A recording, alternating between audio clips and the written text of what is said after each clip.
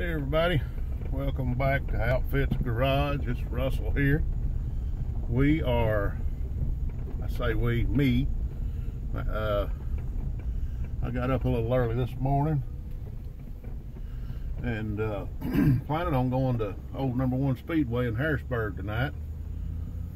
Let Matthew make some laps, do a little racing. And but right now, got some sunny weather. It's clear, nice outside. Short sleeve shirts. The temperature shows at 67 degrees. So I'm headed to pick up my little No Name Nationals build motor. And which, yes, I'll have to build it, but I'll have it. And hopefully it's in decent shape. I'd like to say I'm going to change the heads on it. I'm going to put some 300 horse heads on it, and it's a 327, and it come out of a big truck originally, so I'm figuring that it's a steel crank. Somebody said one time that all of them had steel cranks to start with, but somebody clarify me on that. I know there was a small journal and a large journal. I believe this is the large journal. But y'all help me understand if it's a steel crank or not. And of course I haven't looked into it yet, but I'll look into it, pull the pan, check everything. The motor had been refreshed. They said the truck probably didn't have 15,000, 20,000 miles on it when they parked it. So something had happened to the brakes or something, and they just parked the truck. The engine was still running great. I had fired the motor up in the truck and didn't have any smoke on it. Sounded good and strong. And so as long as the motor hadn't deteriorated over the time of just setting, we should be in good shape. You know, just pull the heads off of it, pull the cam out of it, and swap the camshaft out, put a new different set of heads, another intake on it. And my old buddy Travis Davis said he thought he might have a 750 gas carburetor that's kind of old, it needs freshened up. And I said, I know how to do that too. So anyway, we may have us a motor in the little Outfit Z here before long. So I'm fixing to fire back in there pretty hard on that and see if we can't get that thing running. And I've got my old place I grew up at out there where my dad's shop was. There was at one time a turbo 350 sitting out there that was a good transmission, but we'll just have to see if it's still out there. It should be.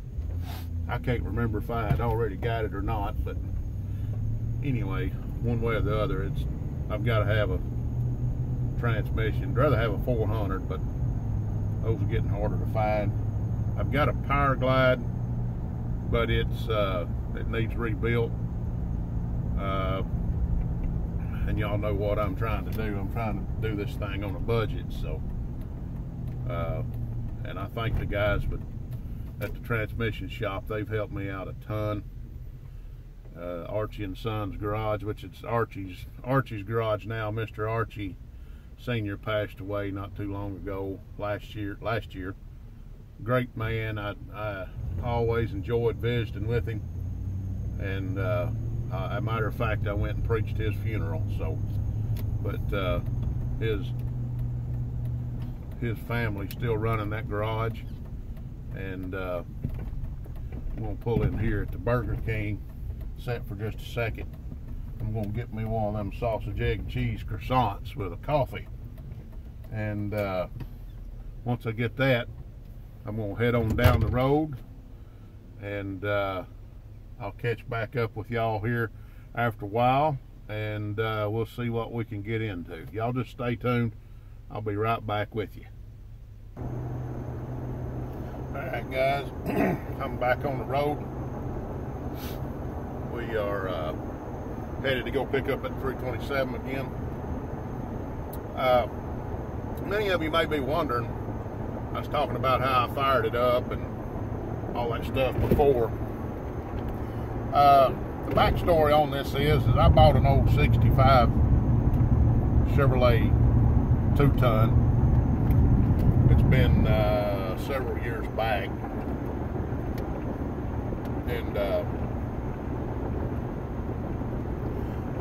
it had been sitting for quite a while, and they said the motor was real good in it. No cab was good on it.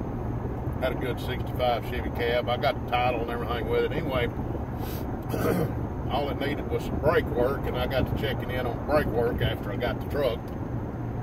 And I said, well, this might need to go on down the road to somebody else. So anyway, so I pulled the motor out of it.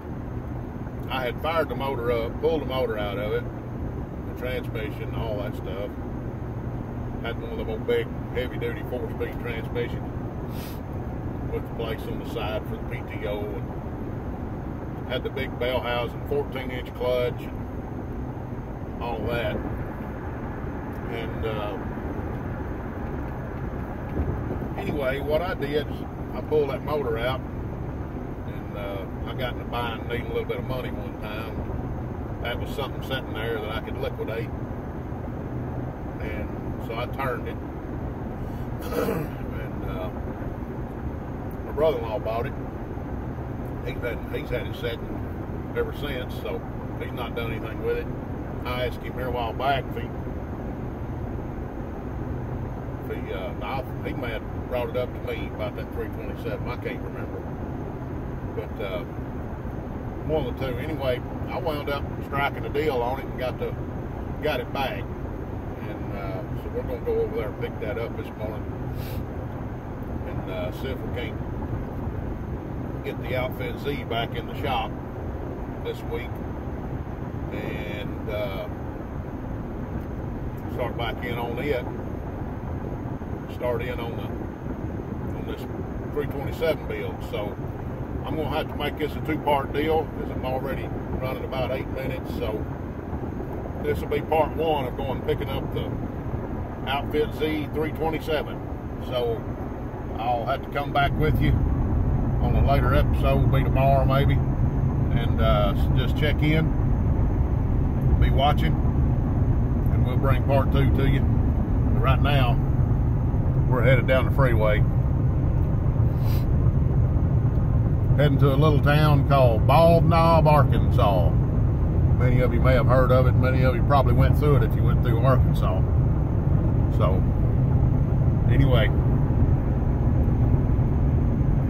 y'all like, subscribe, comment. We're gonna get to that No Name Nationals one way or the other. I might just have to go watch, but we've paid our registration, so we need your help getting to 300 more subscribers and have 500 all together, so that we can get locked in. We can go make a pass at Sikeston, Missouri, come the end of September, 1st of November. So y'all help us out.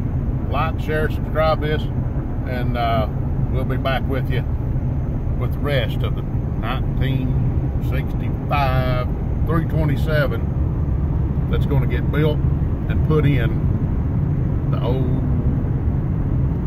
Outfit Z. It started called the OZ, but could call it the OG OZ, but I kind of like the Outfit Z.